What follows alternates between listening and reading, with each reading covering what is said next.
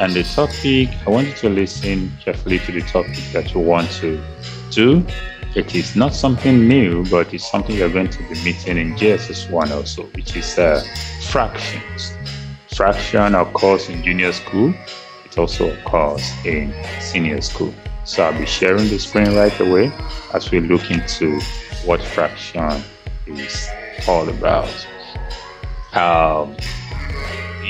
I will be asking you some questions now, just to show your previous knowledge on fraction. So fractions. Yeah, I muted you, you've been muted. So try to unmute yourself and tell me, what do you think fraction means? What does it mean? Yes, you can unmute yourself now and talk. What do you think fraction means?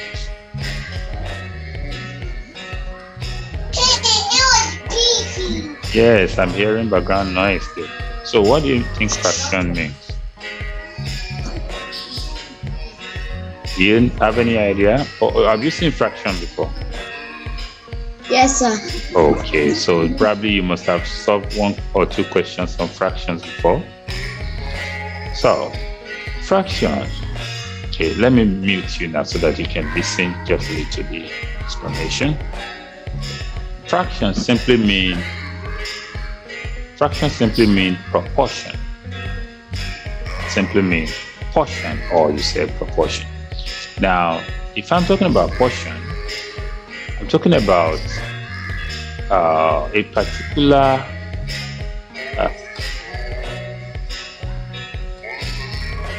okay, the network cut it in between, but I'm going to continue now to share the board with you so that I can write the topic again. So talking about fraction means portion. Yeah, it means portion. Let's take, for example, example.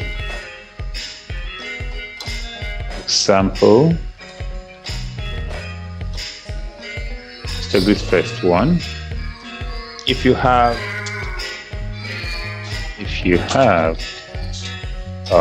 let's say 24 sweets. If you have 24 sweets, yeah, you can give away certain number of sweets. You can give away a certain number of sweets out of the 24 sweets. So the portion of the sweet that you can give away is known as the fraction that you have given away. Let's take for instance, and you give, say, you give out of the 24, you give 5 away. If you have 24 sweets and give 5 away, then I can say the fraction given away is just the portion you have given away out of the total portion, which is 5 over 24. 5 over 24. The portion you have given away is 5 out of 24.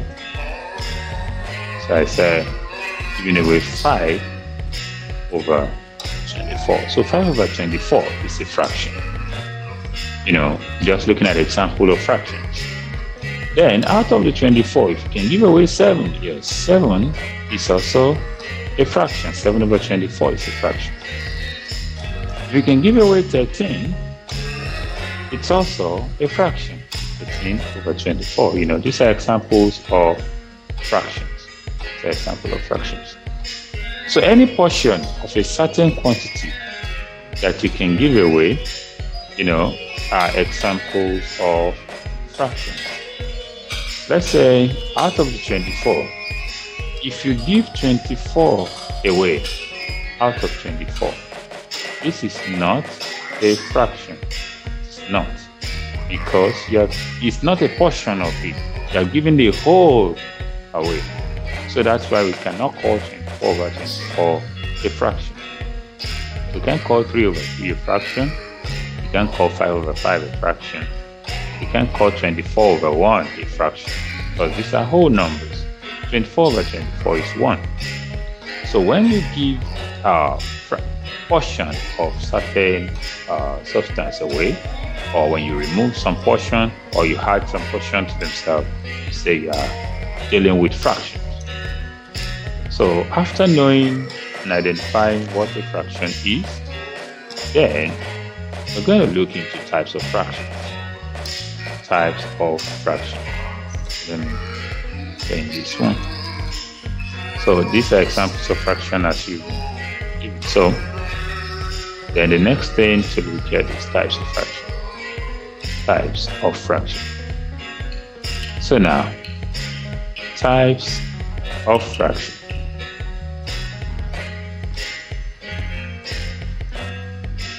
On the types of fraction, we have first type to look at, which is proper fraction. Proper fraction. Yes, I just used an example. I said, you can give away some portion of your 24 sweets. So out of 24, it is proper that I give 1 away. If I give 1 away, it's a proper fraction. Proper fraction simply means possible fraction. Possible fraction. Simply means possible fraction. So it's possible to give 1 away. It's possible to give 5 away. It's possible to give 19 away. It's possible to give 23 away. So these are called proper fractions because they are possible fractions. They are, the fractions that is possible to give away out of the total that you have. So that means in a fraction, as we have A over B, a number over the other, the number above that is called numerator, and the one below that is called the denominator. When you have your numerator A less than the denominator B, we call it possible fraction, or we call it proper fraction. Proper fraction. So these are examples of proper fraction. There are lots of examples that we can raise, but I'm just using this from the previous knowledge that I said you want to share 24 biscuits, or 24 sweets, or you have 24 sweets. So the portion that is possible that you can give away, they are called proper fraction. But if you have 24, you can't give away 25 sweets. It's not possible. So that is impossible fraction or improper fraction. So let's go to the second type, said improper fraction. Improper. Proper.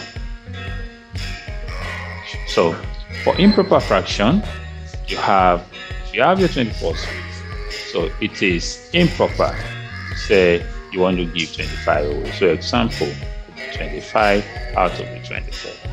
That is improper. So excuse me, give me 1 minute. Hello, if you are charging that phone, it's on silence or you off it, okay? Very good. Now, so 25 over 24 is an example, like I said. Then out of your 24, you can give away 28. Now it is improper. Any number that the numerator is now bigger than the denominator, these are improper fraction. Then, let me write this 4 properly. You can give away 30 over 24. You can give away any number that's bigger than 24. Cannot be given away out of your 24 sweets. So let's say 50 over 24 is another example of improper fraction. But I can go ahead and extend my examples beyond the 24 that I have given you and I can begin to say, okay, other examples of proper fraction above. Now, you can say 1 over 5, 3 over 7, 4 over 10. Any number that the one above is smaller than the one below is proper. So have this and so on. Then I can go ahead and increase these examples by having something like 5 over 3, or even 5 over 2, 7 over 5. Wherever you have the bigger number above the smaller one, it is not proper. So this is going to lead us to the third example, that third type of fraction that we're going to look at. And that third type says with 3, that is mixed fraction. Mixed fraction. So for your mixed fraction, it's from our improper or impossible fraction that we get a mixed fraction. So if you have mixed fraction, you have an improper fraction like example, let's say examples now. So let's say you have something like 5 over 2, for example.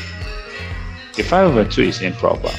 So it's going to lead us to how many 2 can I see in 5? That is 2.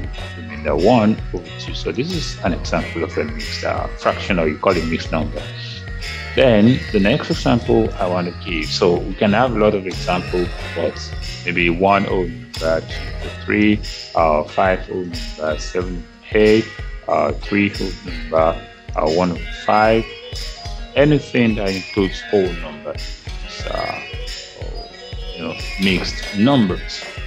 So after looking at the types of fraction, we are looking at what fraction mean, and we have looked at type of fraction. We're going to look at how to add and subtract fractions. Now, there are different ways. There are different things to consider when you're adding a fraction. For example, let's say addition and subtraction of fractions. Addition and subtraction of fractions. So let's look at a few examples. Let's assume you have something like this one, which is 2, 5, it's 1 over 5. And you have another example here like 2 over 5 plus 2 over 7. Then you have another example here like we use the same 2 over 5 plus 7 over 15. So I'm having 3 questions at a go. Please follow it. I have 5 here. Whenever you have the numbers denominator, they are the same. You have nothing to worry about. Just go ahead and add the numbers above and place it over the denominator. So this denominator is 5, then 2 plus 1, 2 plus, and that's going to be 3 over 5. This is correct. But when you get to this second example, the second example, 2 over 5 to 7, the denominators are different. So you're going to look for a least number, the smallest number that the 2 of these numbers can divide. The smallest number that the 2 of these numbers can divide. I mean, that both numbers can divide. And the smallest that the 2 of them will divide is 35. So 35, that is, you're finding the LCM.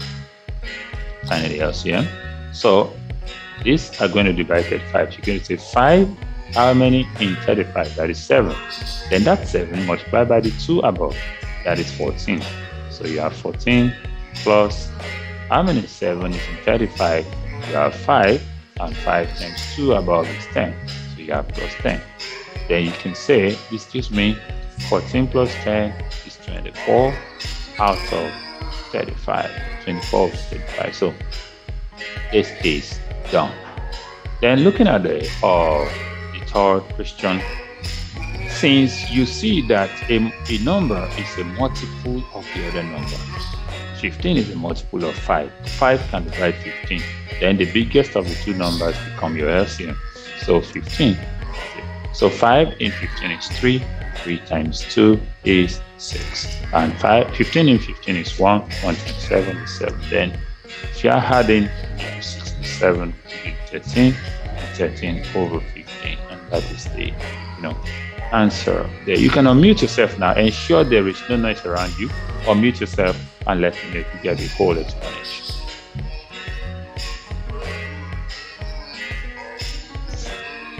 Yes, do you get the explanation? Yes, sir. Okay, do you have any question on this aspect?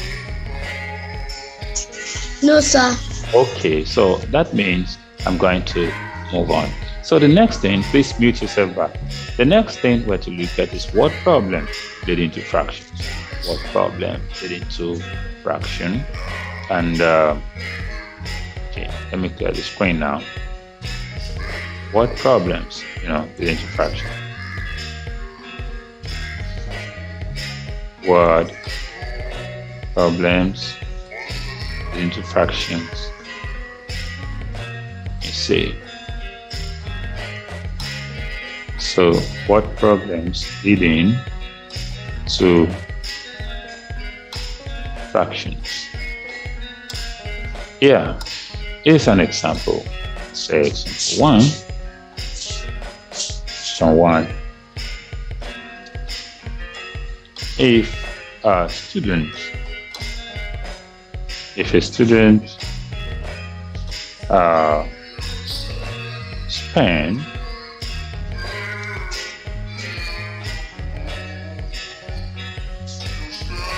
spend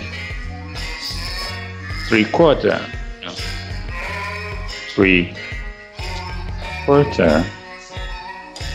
let's see, you you are muted because of the background sound, so don't worry. If you need to talk, you'll be asked to unmute yourself. So if a student spend three-quarter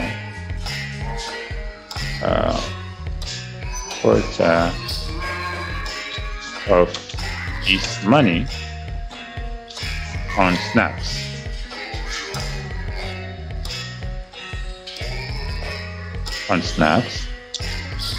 what fraction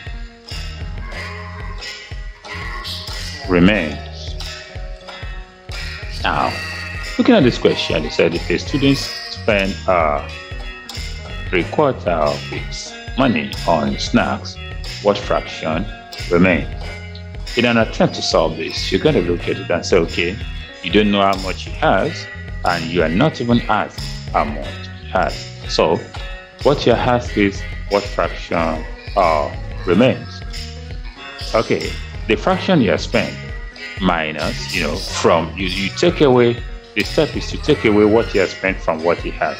So, take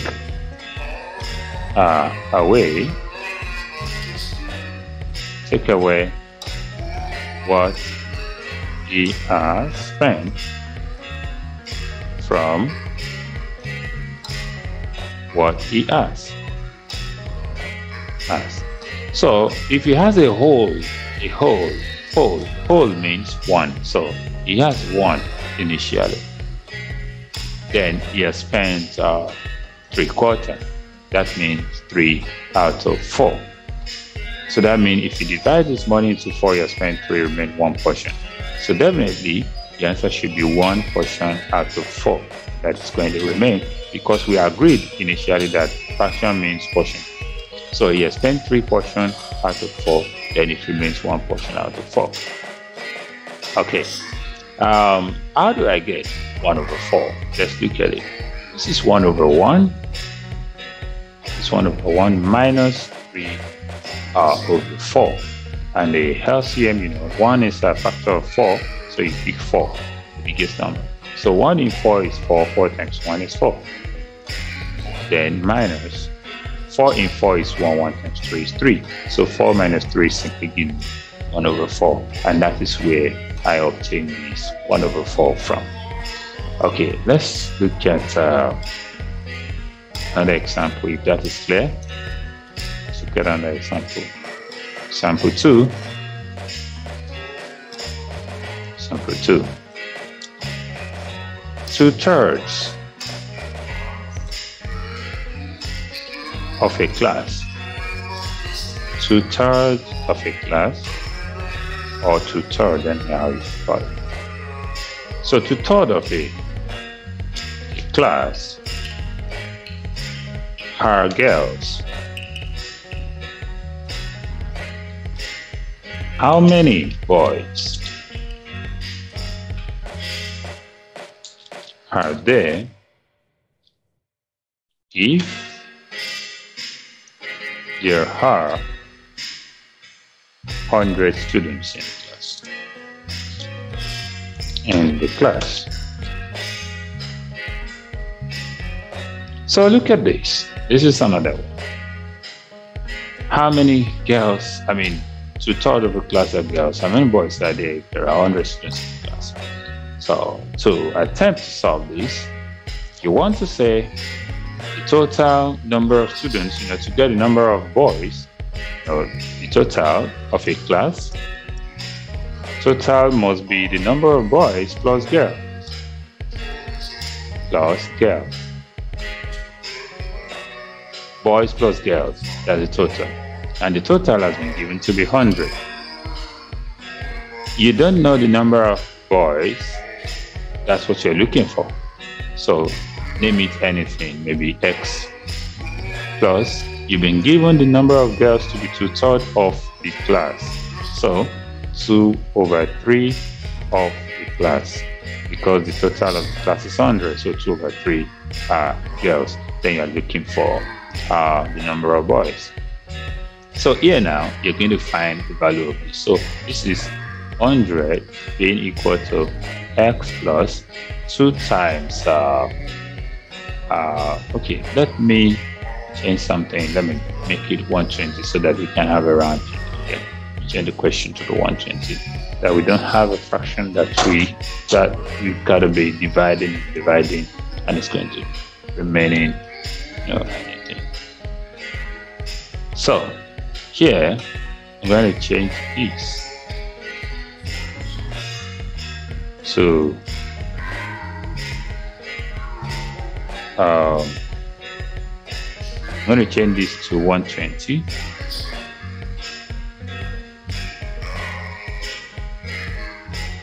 So I'm going to write 120 there. So start of 120, then the first 100 too becomes 120 because I've changed the value to 120. So that's going to be 120. So here now, second step 2, I'm going to have 20. So 120 now equals to X plus 2/3 of 120. So how do I get 2/3 of 120? I have 2 times 120 over 3. So 2 times 120 is 240. 240 all over 3. Then 120 now equal to X plus 3 here 1, 3 in 24 is 8. So X plus 80. So what am I going to add to it to give me 120? That is 40. So how do I get that? X equal to 120 minus 80. That means X equals to 40. Yeah. That means there are 40 boys. So 40 boys are in the class. And if the total is 120, that means there are 80 girls in the class. So 40 boys, 80 girls. There is another way that you could have used to solve this. It's another way you could have used to solve this. If you are asked to find such, once you've been given the fraction of the girls to be 2/3, that means 2 out of 3 are girls. So what remains out of 3 is 1. That means 1 out of 3 are boys. So 1 out of 3 times the 120. 3 here 1, 3 here 4, and that is 40 boys. That is very fast, but you can't use this if your teacher demands theory. You should show your workings, but you can use it if it's in objectives in order to be very fast. Unmute yourself now and tell me if you understand the question. Or if you have any question you ask. I understand. Okay, you understand it. Very good. So I'm going to be giving you just one question to, you're going to tell me what to do live and direct here. So I'm going to clear the screen now. Now, one question here. So, if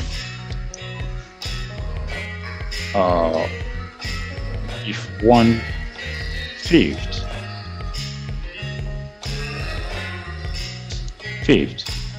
of a class are boys, if 1/5 of the class are boys, and there are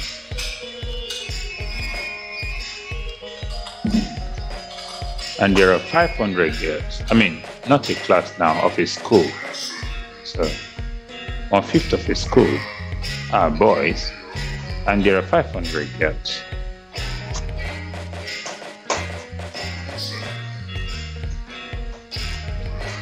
How many boys are there? So this is the question. 1/5 of a school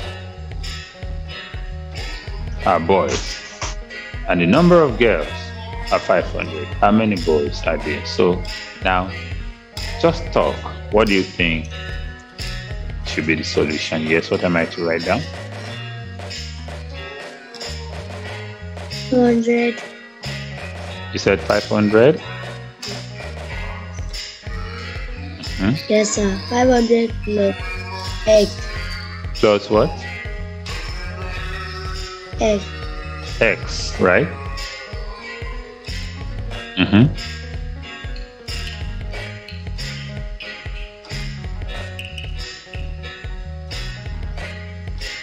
Yes.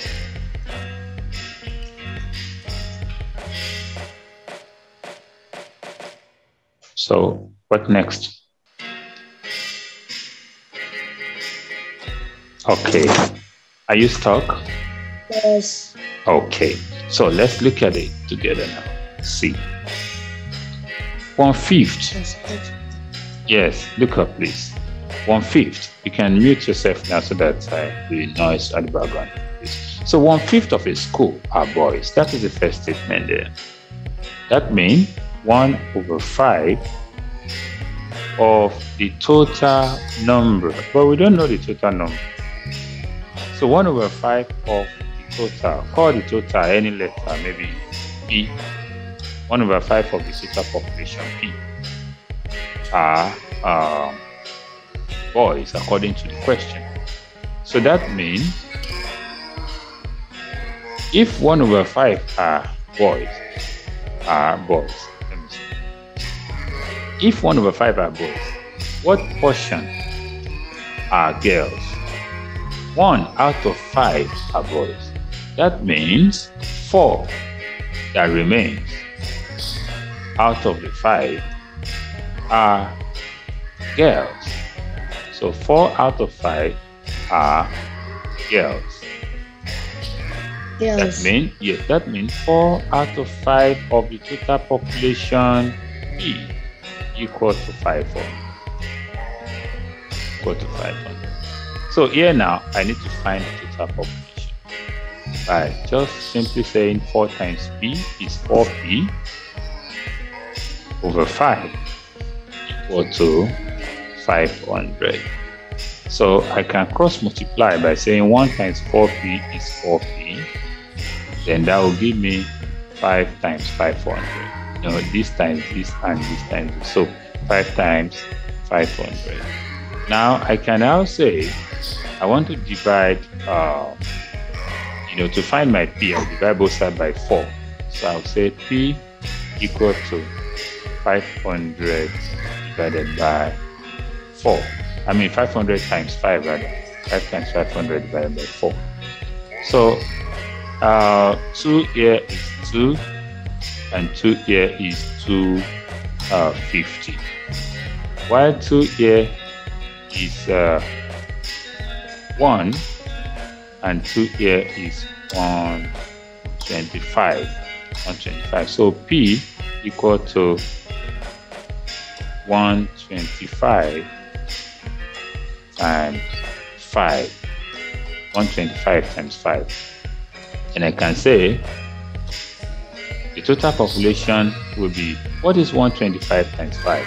125 times 5. What is 5 times 5? 25. 25. So remember 2. 5 times 2 is what? 10 plus 10. 2. That is 12. That is 12. So that remains 1. 5 times 10, that is 625. So if the total population is 625, let me get that straight and see something there again. 1/5. Yes, okay. Now, so if the total population is this, question is how many boys are there? So what is the percentage, the fraction of boys? 1/5. So you are just going to say the number 1/5 of P. So 1/5 times 5. So you can now call this here 1, this here 125. That means there are 125 boys here. So that means the number of boys are 125, and the number of girls, though you were not asked, you've been given that, number of girls are 500, which gives us the total population of 625. Is that clear to you now? Yes, sir. Okay, so that is where we're going to be ending class for today. Today or tomorrow, just expect video to the class. So thank you very much for today, and do have a nice day ahead of you. Goodbye. Please, can you give me work? Yeah, that will be later. That will be later. Not today. That'll be on Wednesday. Okay? Okay, sir.